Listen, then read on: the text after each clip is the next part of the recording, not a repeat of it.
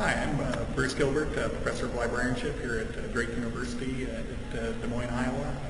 I'm in Cowles Library, and one of my duties here as a professor of librarianship is to be the liaison to the Drake's College of Business and Public Administration, and of course in that context I read books on finance and the history of money and so on. And so the book I'm going to talk about today is Niall Ferguson's The Ascent of Money. And Professor Ferguson has appointments at Oxford, Stanford, and Harvard, and has written a number of fine books, but this particular one is of interest, obviously, to those who have any interest whatsoever in money and want to learn more about the background and financial literacy and so on. And so if you're looking for a book to educate yourself on some of these topics, but also how these things came to be, you know, how did banks come to be, how did bonds come to be, and so on, this is a very fine book to do. There are very few flaws in this book.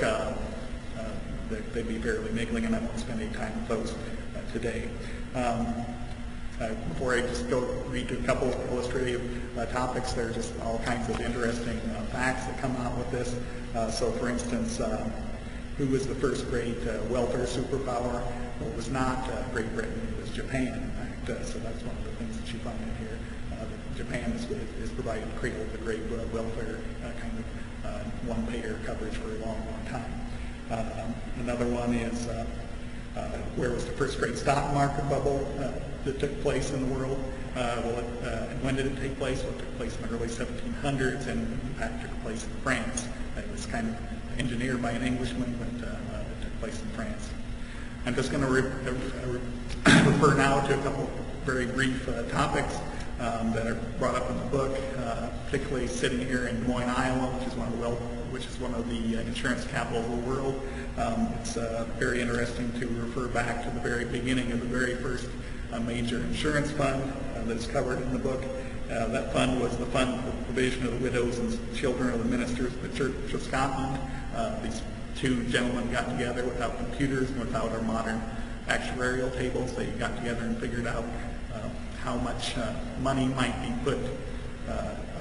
be generated by this fund, and how much might be available for them to pay out to the surviving members of the family.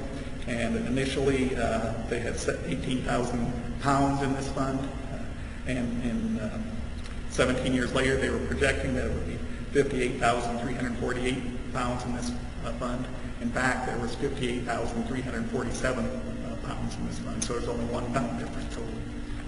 The last thing I'm going to cover here real briefly is the whole concept of financial literacy, financial illiteracy. There isn't a whole lot of concepts that isn't covered in much more greater detail, but I just want to talk about how Professor Ferguson brings out a lot of these different pieces in terms of these are issues that are much more common across history than you would think, and so financial crises and so on are very common kind of things.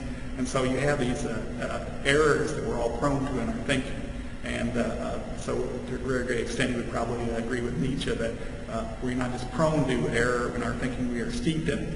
And so some of those errors have to do with concepts like availability bias, hindsight bias, bystander bias, all kinds of different ways that we make mistakes in our thinking all the time, where we're thinking really clearly, but we're making all kinds of mistakes. Obviously, the Scottish people can come up within 1 pound of how much something's going to have is something of an anomaly rather than the other thing. And that's something that I like to think about as I'm thinking about other kinds of literacies that I'm very interested in, such as information literacy and so on.